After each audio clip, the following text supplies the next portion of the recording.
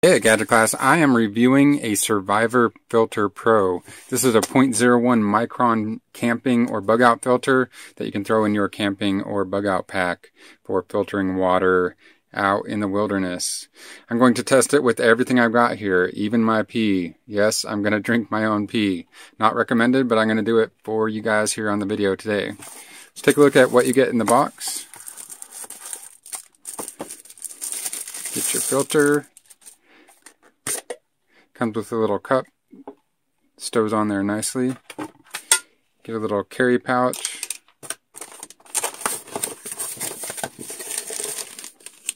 You get your hoses with a cotton pre-filter. You get an extra cotton filter and your user manual and instructions there. This will supposedly filter down to 0.01 microns, which is pretty good for a portable filter. Most of them are maybe 0.05 microns at the best. It does weigh 230 grams. Water flow is supposed to be 17 ounces a minute. I'm sure that varies depending on how badly contaminated your water is. Full instructions. I'm going to go ahead and set up for the filter video now. Let's take this thing apart real quick to show you how it's made. The pump handle supposedly has a metal brace on the inside to help keep it from breaking, but it is just plastic. If there is metal in there, I don't know, I think that might be the only weak point on this thing. That just screws off. In here we've got the carbon filter. And this is the ultra filter here. And if you look down inside there,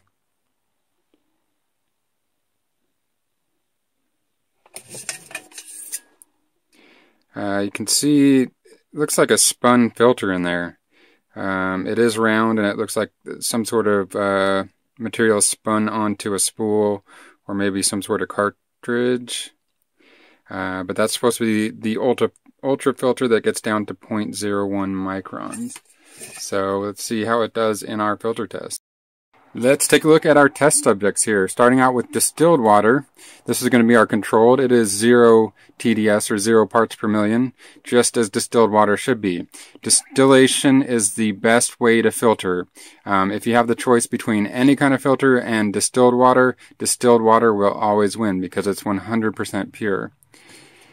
Going over to our tap water here, we are at 12 parts per million. Not too bad. You know, our tap water comes from a lake or a reservoir. And this is the same tap water filtered through a 3-stage filter setup. I've got one stage that's a sediment filter, one stage that's an activated alumina filter for removing chlorine and horrible chemicals like that. And then the final stage is a extruded carbon block filter with silver. Our RO filter water, this is reverse osmosis membrane water, and this is the second best thing you can get to distilled water. We're actually getting 1 part per million there, which is really good. That's really pure water right there. Now here's where it gets interesting, okay? P is going to be our best analog to actual salt water, and this is actually pegging out my TDS meter. That shows you just how toxic P is. Our range there is 1990, so about 2,000 parts per million, and it just pegs out the thing there. I did get a slight reading earlier of about 1,500, so the P here is going to be between 1,500 and 2,000 parts per million. Once you get up into that range, it's hard to really accurately tell. Just note that it is way full of chemicals there. And looking at the mud, we're only at 24 parts per million. That shows you just how deceiving water can be. P has got all kinds of sodium, all kinds of stuff dissolved into it as a chemical solution. Muddy water just has sediments and dissolved large particles, which can be easily filtered out. So when you have a choice between filtering seawater and filtering muddy water from a creek, go with the muddy water every time. I do not, under any circumstances, recommend you drink your pee or try to filter your pee, although filtered pee is much better than no water at all. What happens is your body will just start to overload on sodium because you cannot get all of that sodium out of the water. It's just impossible without distillation and to a certain extent with RO water. So let's go ahead and set up and test this thing, see what we can get here. Let's take our distilled water out of the picture there. I've got the outlet hose going into the provided cup, and then our inlet hose, we're going to start with tap water here, and we're just going to let that float on top. I hope it actually sinks down enough. Kind of wants to float the whole filter there. Alright, now let's go ahead and filter.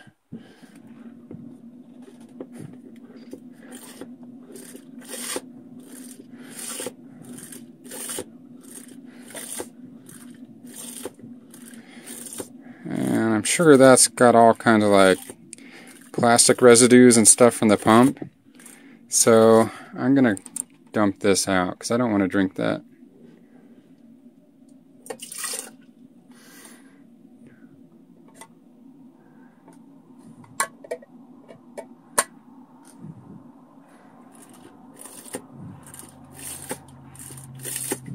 Pumps pretty easily, you know, and this is just tap water. We'll see how it does when we get up into the more entrenched liquids there. There we go. I found that to be very easy to use. Let's go ahead and check our parts per million here. And we're still at 12, so no change there. I'll go ahead and taste it, even though this is just tap water. Tastes like tap water. Alright, I'm guessing the 3-stage test is going to be pretty much exactly the same. At this point, this 3-stage filter is doing almost the same thing that this one is.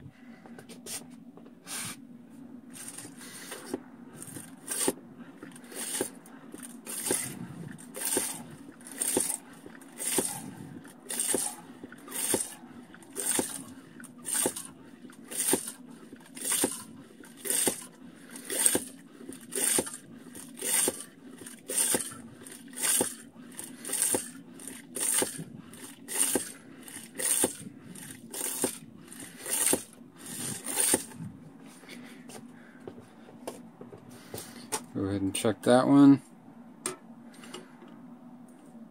And we're still at 12. No surprise there. Taste that one. Still tastes like tap water.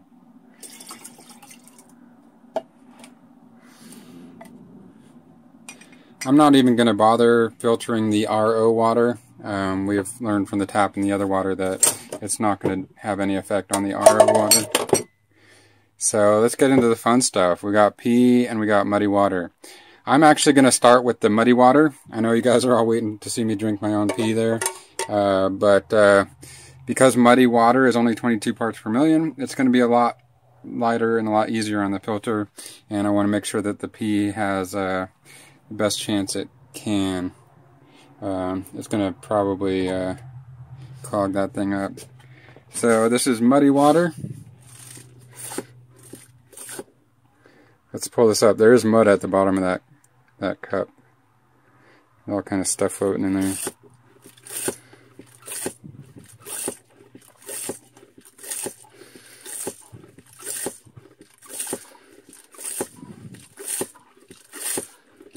So far it's still pumping nice and easy.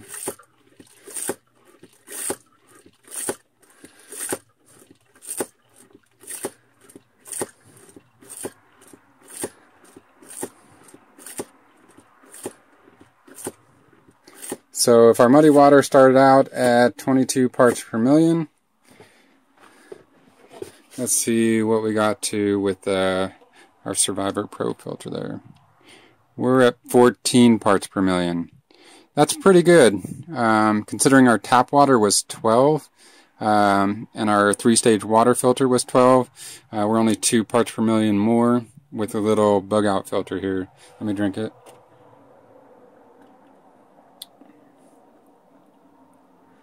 Tastes like tap water. I know some of you have much more chlorinated tap water. By the time I filter mine, all the chlorine taste is gone. So it just tastes like normal water. Alright, here we go. This is the part you guys have all been waiting for, and the part I've been putting off until last. I'm going to go ahead and rinse off this end here.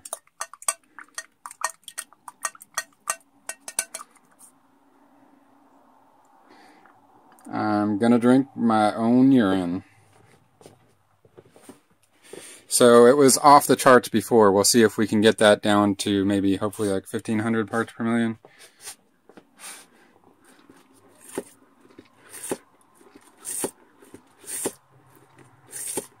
And go ahead and dump that out because that's mostly other water.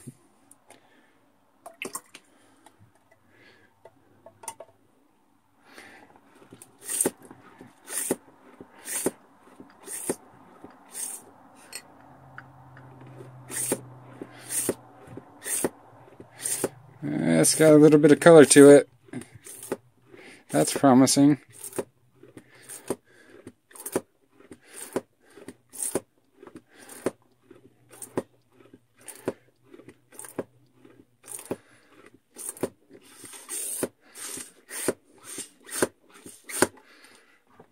Okay, here we go. It's still pegged out. So, you know, as I expected, it's not getting all of those dissolved chemicals. Chemical filtration is nearly impossible without a semi-permeable membrane. And it actually doesn't look too much different than it did before, so I'm not sure I still want to drink it. But I promised you guys I would drink it, so I'm going to drink it.